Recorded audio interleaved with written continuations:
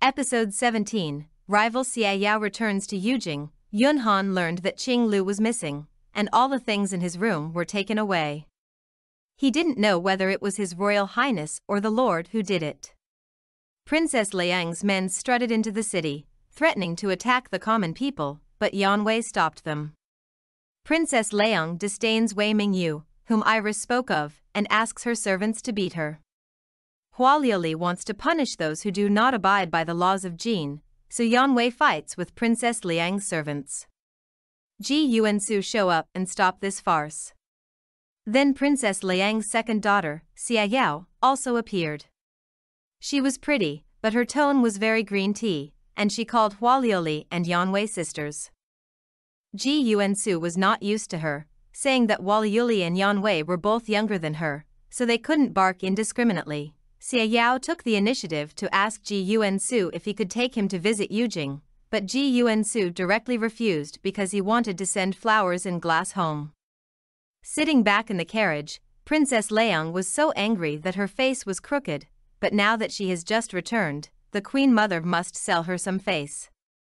Ji Yuansu sent Hualiuli back home. Hualiuli wanted to keep him for dinner. Wei Mingyu and Hua Yingting came out to see him, and deliberately didn't let Ji Yuansu stay for dinner. Wei Mingyu talked to Hualiuli alone to find out her feelings for Ji Yuansu. After confirming that her daughter liked Ji Yuansu, Wei Mingyu reminded her not to express her feelings to Ji Yuansu too early. Why didn't she want Hualiuli to pursue love by herself?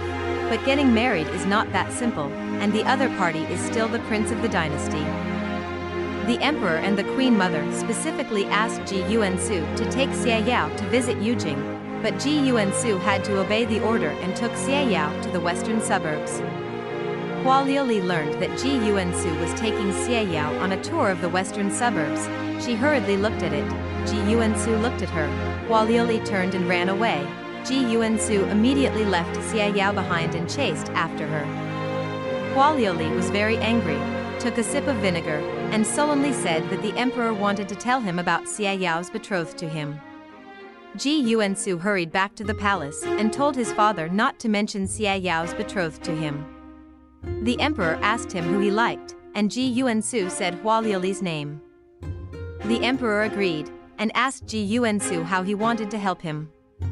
Ji Yuansu clasped his hands together. As long as his father didn't blindly point to marriage, he would be Amitabha. Grand Master Du was in poor health, so Yun Han came to find Du Xiuying and gave him a painting.